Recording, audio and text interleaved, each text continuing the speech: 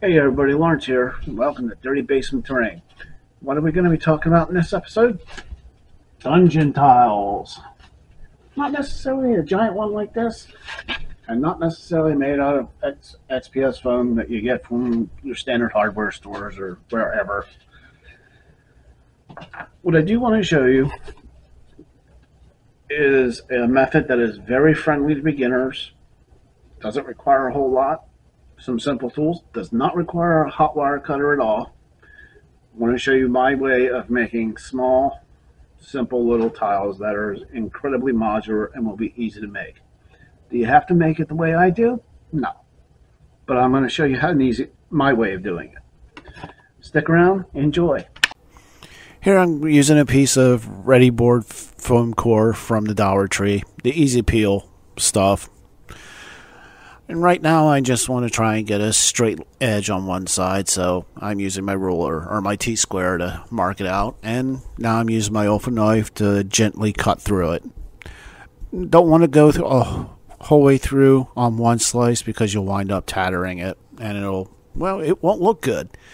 You want a nice straight edge. And of course now you got to mark out 3-inch segments because we're making 3x3-inch tiles here. And now that I've got my marks out, I'm tracing out a line for, of course, the 3-inch by 3-inch tiles. Of course, now I've also got to mark out the 3-inch segments in the other direction. This is a pretty simple process. And once we get all the lines marked out, I think we're going to wind up with 9 tiles total here. And so I just gently pull the blade along the lines. If you need help keeping on the lines, just grab like a metal ruler to help and hold it down to help you keep your lines straight. But again, you don't want to go try and force the blade through the foam because you might wind up with tatters, and you don't quite want that yet. But again, gently, if you got to go multiple times through, and try not to cut through the paper because will actually help keep stuff steady. You just want to go deep enough to get through the foam.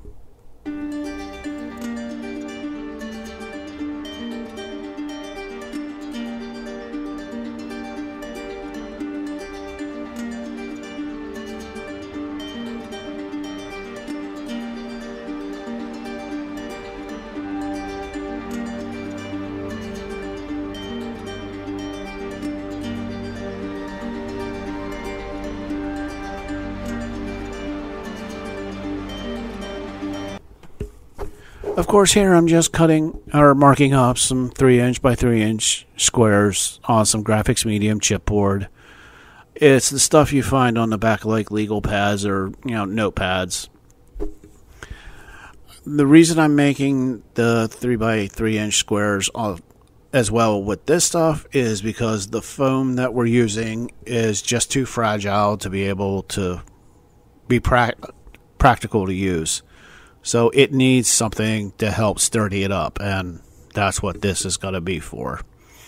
But again, using a little plastic T-square ruler that I have, it's pretty easy to mark them out. Again, I'm going to be using my open knife, and I'm not cutting the whole way through it one shot because I want clean edges. And for me, this works.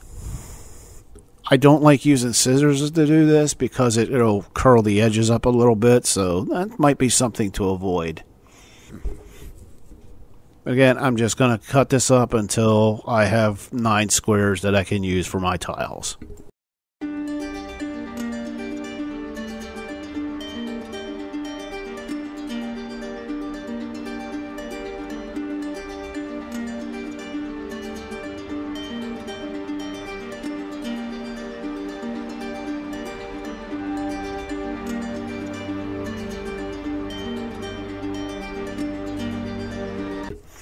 Now this step is pretty self-explanatory and easy.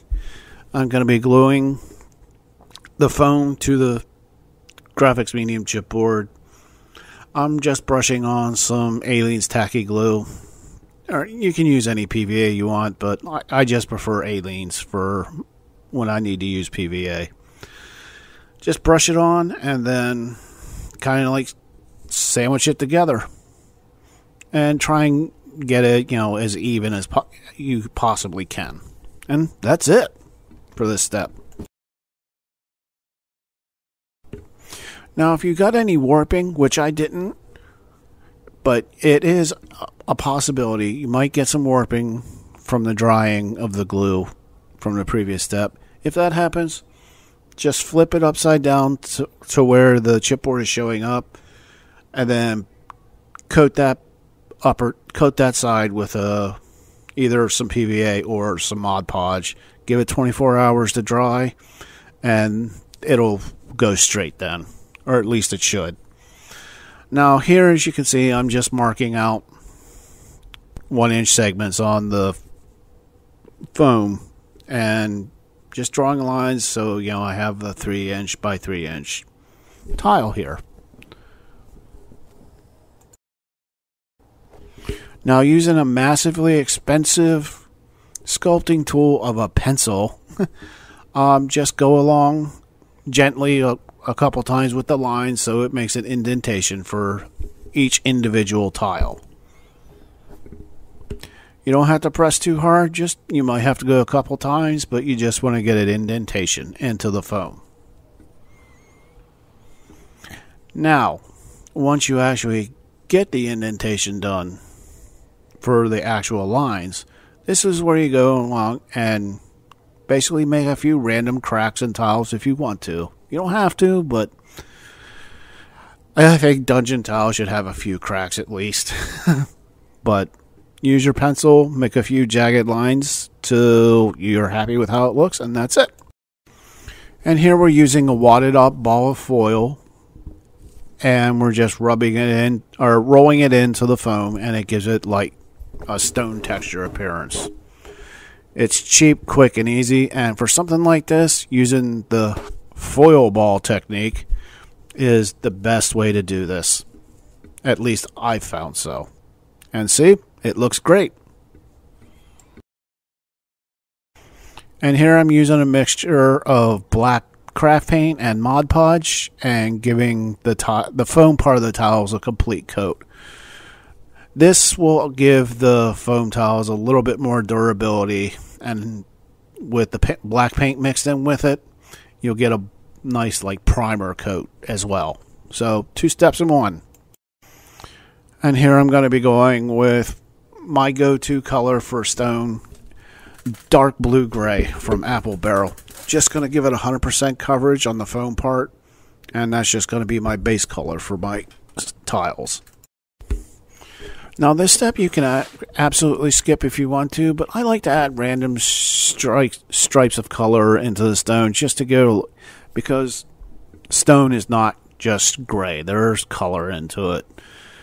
I'm using Apple Barrel's Burnt Umber, Deco Art's Rookwood Red, and Deco Art's True Ochre. Like I said, I'm just adding little random streaks of color throughout the tile.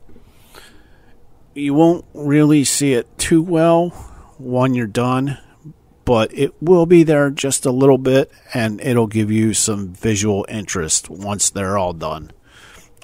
Again, you don't have to do this step, but I like doing it because I think it just looks good. Now here I'm going for a mid-tone gray, Apple Barrel's Pewter Gray. I just want to get like an 85% coverage with this. Basically, you want to get some paint on, then your brush, and then get a decent some of it off.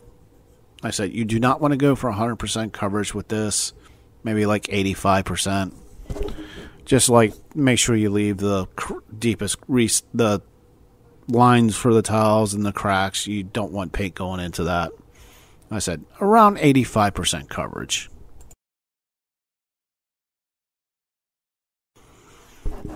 And here I'm going to be doing a highlight color onto the tiles. I'm going to be using Apple Barrel's Granite Gray, which is a light gray. I'm going to be dry brushing it on. This is where you get some paint onto the brush, and then you want to get most of the paint off of the brush itself by wiping it on some cardboard, a paper towel, whatever. You don't want a lot of paint on the brush because you're just going to be going over what you're painting really lightly. And you can do this actually pretty fast, and it'll actually wind up still looking really good. But with some practice, you can get this done quick, easy, and it'll wind up looking really good in the end.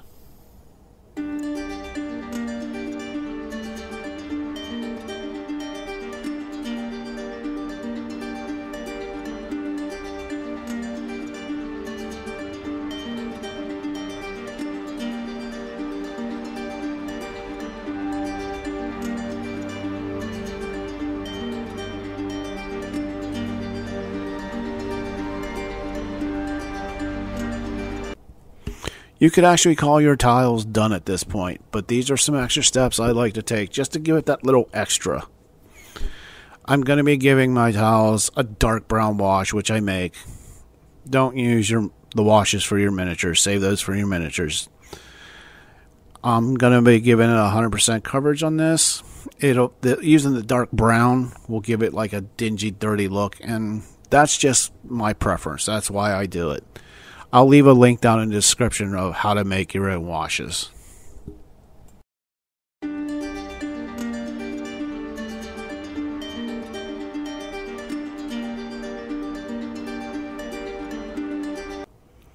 Now you can see how it looks once the wash is dry. And if you want, you can leave it like this, but I'm going to be bringing up the edge highlighting again. Doing exactly like I did before the wash, and I'm just going to be dry brushing on Apple Barrel Granite Gray, the same light gray used before. Maybe not quite as heavy. I just want to bring up some of the edges and still leave the wash in the deep recesses and whatnot, because I still want it to have like a dingy, dirty look. That's just my preference.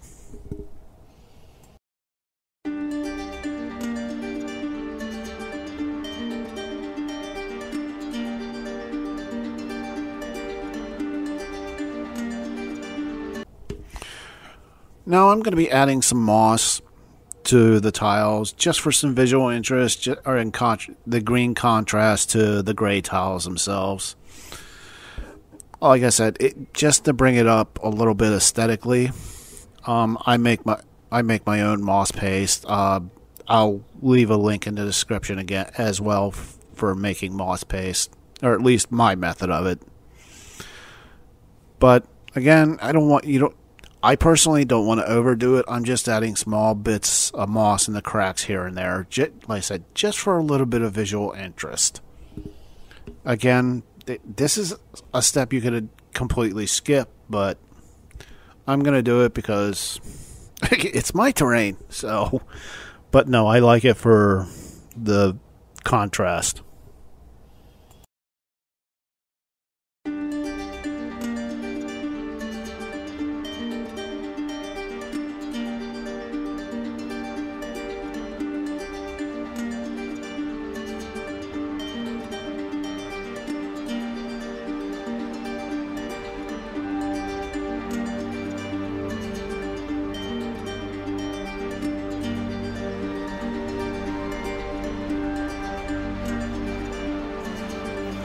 And here you can see these tiles are very modular.